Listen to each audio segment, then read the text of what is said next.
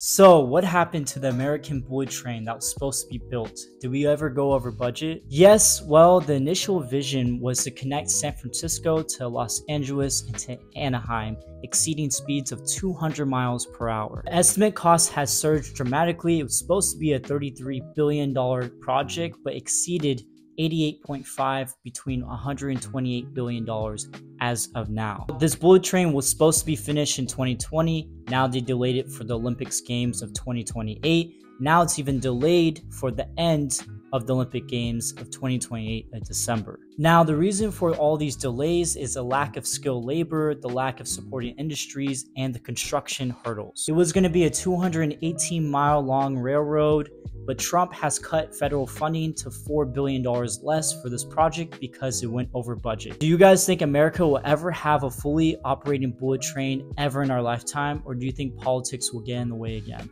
Please leave a comment down below. Don't forget to like and subscribe, and we'll see you next video.